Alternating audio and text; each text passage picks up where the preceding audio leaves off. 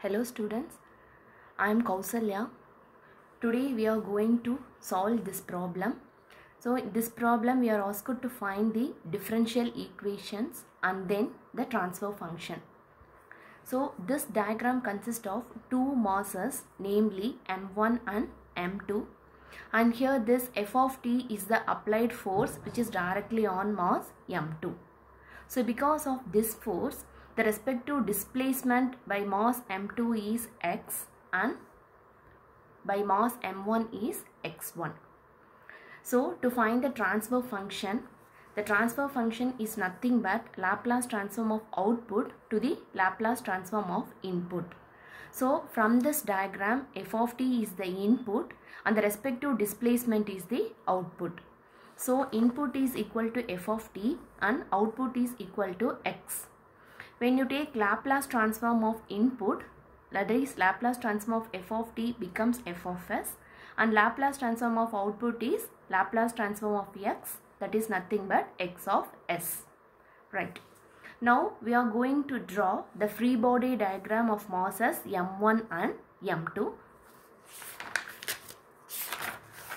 So just here this is the free body diagram of m1. So this is the diagram of m1 which is given in the problem. So to draw the free body diagram, first count the number of elements which are attached to this mass m1. So here this consists of 1, 2, 3, and apart from that here there will be a dashpot b1. So totally 1, 2, 3, 4 elements are connected to mass m1. So just I am drawing in the free body diagram. So force offered by F, that is K1 is Fk1, B1 is Fb1, B is Fb and K is Fk. Right. Apart from these elements, the mass M1 will also provide some opposing force. So here I am writing Fm12. Right. So now I am going to write the expression for each and every term here. So when we write Fm1 is nothing but this is directly proportional to the displacement, that is d square x1 by dt square. Here the displacement of mass m1 is x1. So when I include proportionality constant, this becomes f1 is nothing but m1 into d square x1 by dt square. Next one, consider k1. So here, so fk1 is directly proportional to x1. So when we add proportionality constant, this becomes k1 into x1. And the next one is fb1. So again fb1 is directly proportional to dx1 by dt. So when we add proportionality constant, this becomes b1 into dx1 by dt. And the next one is fb. So here listen carefully. This element b is connected between masses m1 and m2. So when you consider this force produced by this B, it can be written as Fb is directly proportional to, since this is connected between M1 and M2, and now we are drawing the free body diagram of mass M1. So the respective displacement, that is we should written it as x1 minus x. Since we are considering M1, the displacement produced due to M1 should come first. So here I am writing it as x1 minus x. So when we introduce the proportionality constant, d by dt of x1 minus x, when you introduce proportionality constant, this becomes b into d by dt of x1 minus x. Similarly k. So here since k is connected between two elements, so the displacement is nothing but x1 minus x. So force offered is directly proportional to x1 minus x. So we include proportionality constant, this becomes k into x1 minus x. Right. Now I am going to apply Newton's second law. So by Newton's second law, that is F is equal to ma. That's it. So here I am just summing up the forces Fm1, Fk1, Fb1, Fb plus Fk. This is equal to, here there is no opposing force. Right. That is, there is no applied force directly to the mass m1. So here the applied force is 0 and these are all the opposing forces. So just substitute the values here. So you will be getting m1 is nothing but m1 into d square x1 by dt square, and again k1 x1, and here b1 into dx1 by dt plus b into d by dt of x1 minus x, and finally k into x1 minus x, and this is made equal to 0. Now I am applying Laplace transformation. So when we apply Laplace transformation, this becomes m1 into s square of x1 of s plus k1 into x1 of s plus b1 into s into x1 of s plus here b into s into x1 of s minus x of s plus k into x1 of s minus x of s, which is equal to 0. So just multiply the terms inside. So you will be getting m1 into s square x1 of s plus k1 into x1 of s plus b1 s into x1 of s plus bs into x1 of s minus bs into x of s plus k into x1 of s minus k into x of s, which is made equal to 0. So just now I am taking out the common terms, that is here x1 of s, x1 of s, x1 of s, x1 of s and x1 of s. Now I am going to take this x1 of s commonly outside. So when you take x1 of s, the remaining terms will be m1 s square plus k1 plus b1 into s plus bs plus k, right? So these are all the left out terms. So when you take minus x of s outside, so this becomes bs plus k, which is equal to 0. So here in this case we can write x1 of s, that is m1 s square plus b1 plus b when you take s outside and plus x, which is equal to. So this minus term will become positive when we move to this side. So this becomes x of s into bs plus k. So here we have to rearrange accordingly. So I am writing it as x1 of s can be written as x of s into bs plus k divided by m1 s square plus b1 plus b of s plus k. Let this be your equation number 1. Right. Now we are going to draw the free body diagram of mass m2, and here, that is, look at this diagram and now count the number of elements which are connected to mass m2. So to this mass m2 we are having 1, 2, 3, right? Wait.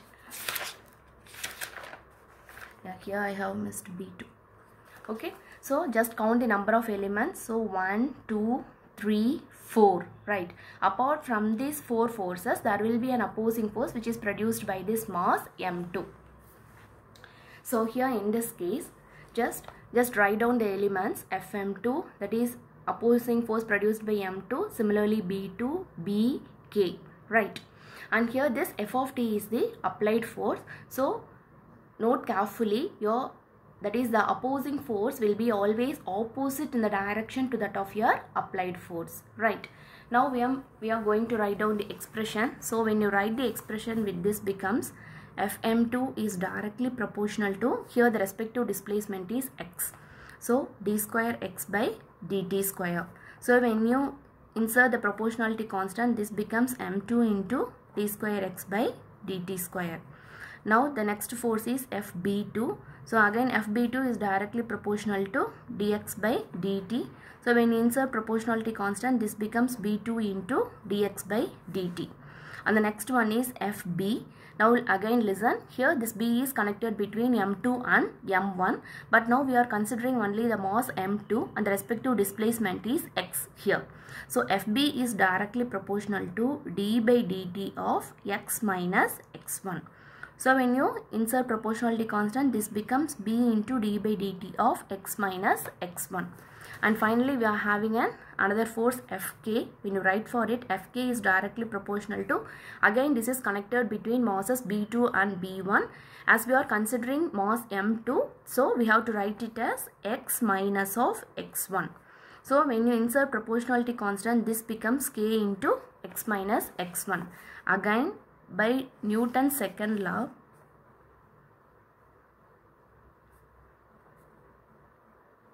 here the opposing forces, that is the opposing forces will be equal to applied force. So just write down the opposing forces. It is nothing but Fm2 Fb2 plus Fb plus Fk, and here the applied force is nothing but F of t. So just substitute the values. We will be getting m2 into d square x by dt square plus b2 into dx by dt plus b into d by dt of x minus x1 plus k into x minus x1, and that is equal to f of t.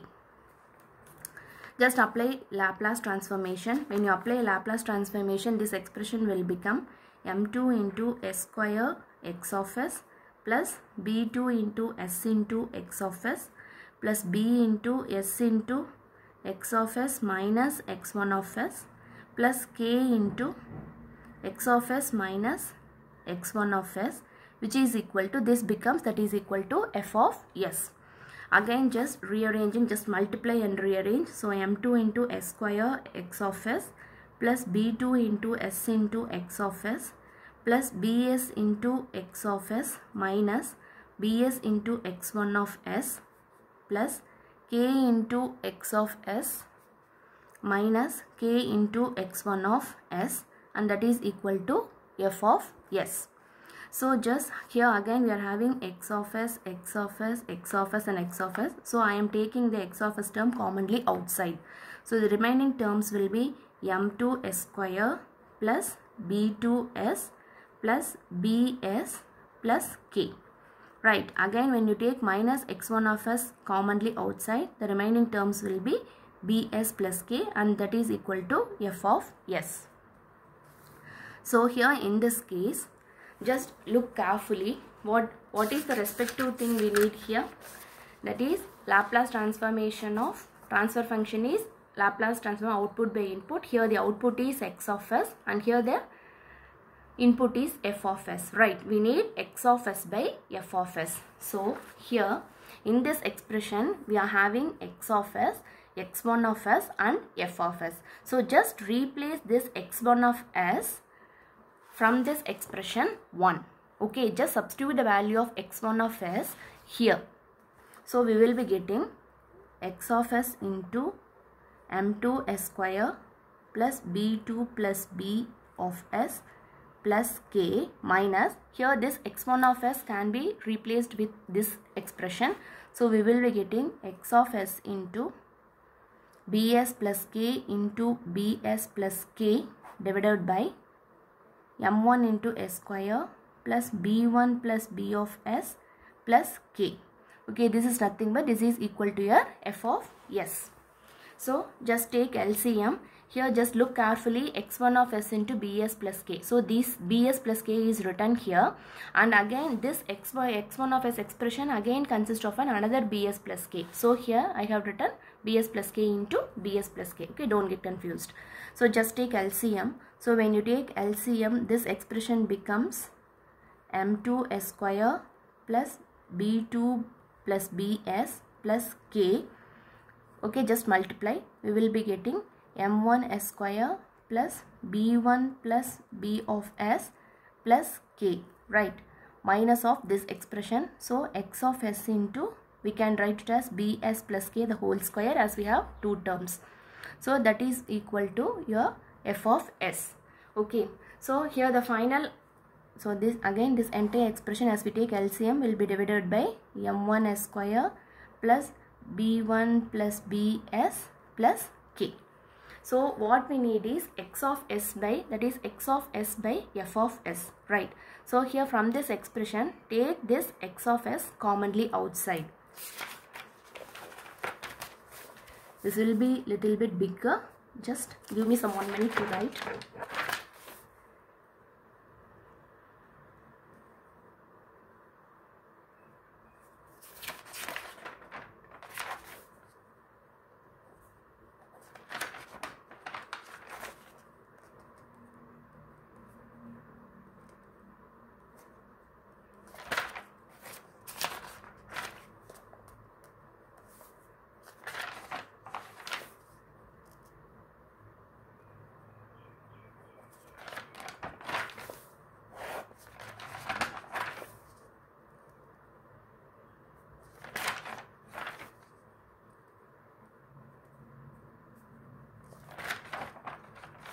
and this expression is equal to our f of s.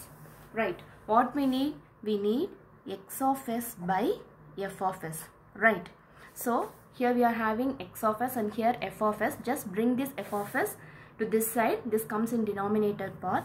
So this expression, when we move to this side, it comes as reciprocal. So m1 square plus b1 plus bs plus k, the entire term divided by m2 square plus b1 plus b of s plus k multiplied by m1 square plus b1 plus b of s plus k minus bs plus k the whole square.